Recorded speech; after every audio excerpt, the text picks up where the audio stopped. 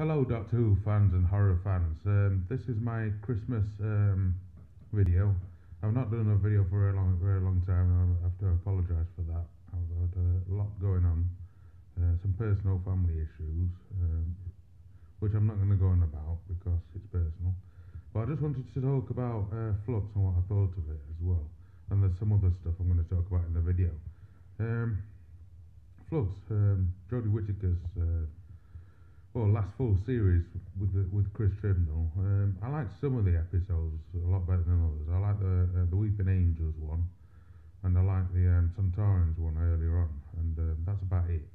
I didn't really enjoy the last episode, the last two episodes. I thought I weren't that keen. I did like the Grand Serpent bit where he puts the snakes into people's backs and stuff like that, or into people. I enjoyed that a lot. But I'm really glad that I've got 54 subscribers. You all know who you are, so thanks for that. Yeah, big thanks, big like. You see me Christmas lights. Yeah. Anyway, this is the book that I'm currently reading at the moment. Can you see that properly? Yeah. Just get into the light. Doctor Who, The Quantum Archangel by Craig Hinton. I'm just going to read what it says at the back. Hear me, Lord of Time, we are a vengeful people, our reach is infinite, and our patience eternal. For your actions we will have vengeance, and the vengeance of the Chronivores is terror beyond imagining.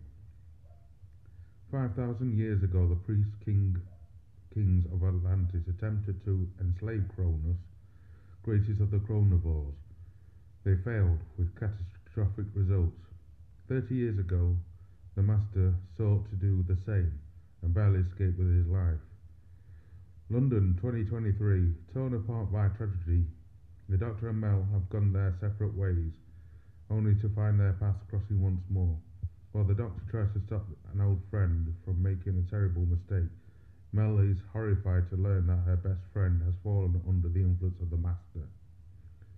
As the Master desperately tries to defend himself against the power of Cronus, the Doctor and Mel must overcome their differences.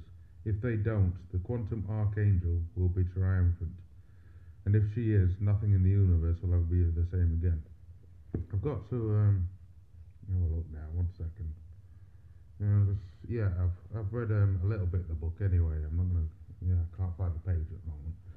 Also, later on I'll be reading another one featuring the Master, which I'm going to read. Well, these are the books I've not read. This is the first time I've read this book, by the way, and I'm really enjoying it so far, so I highly recommend The Quantum Archangel by Craig Hinton. Also, there's another book as well. David A. McIntyre, who's done some good new adventure books as well. He's very good at the historical sort of Doctor Who books, if you like that sort of thing. And I'll read this, and this is The Face of the Enemy. And this one it's set where the Doctor and... Oh, which one is it now? I'll just read it. I'll know in a minute. The Doctor and Jo have gone off in the TARDIS, leaving the Brigadier and unit facing a deadly mystery and a moral dilemma. Robbery and murder are on the increase in Britain as disputes between underworld gangs re-escalate into open warfare on the streets. The Master seems inextricably linked to the chaos, despite the fact that he is safely under lock and key. Meanwhile, UNIT is called in when a plane missing in strange circumstances is rediscovered, contaminated with radiation and particle damage that cannot possibly have occurred on Earth. As the mystery deepens, what little light they can shed on the matter leads the Brigadier to believe that with the Doctor away, Earth's only hope may lie with its greatest enemy. I've yet to read this one, so I'm going to read this one after Quantum Archangel. Really looking forward to reading that over Christmas period as well. So I'm going to read a lot of Doctor Who books over the next few months, because I've read quite a lot, but there's still some that I've not got through yet. And I just wanted to say I'm also looking forward to Russell T Davies coming back.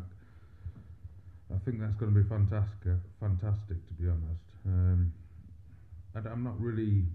It doesn't bother me which kind of Time Lord we get, as long as the stories are good. I think that's the main point really about it all. And been a long time since I've done the video, but hopefully you'll see this, and I just want to wish everybody out there a very special Merry Christmas from me, and I hope it's a good one. Thank you. Bye.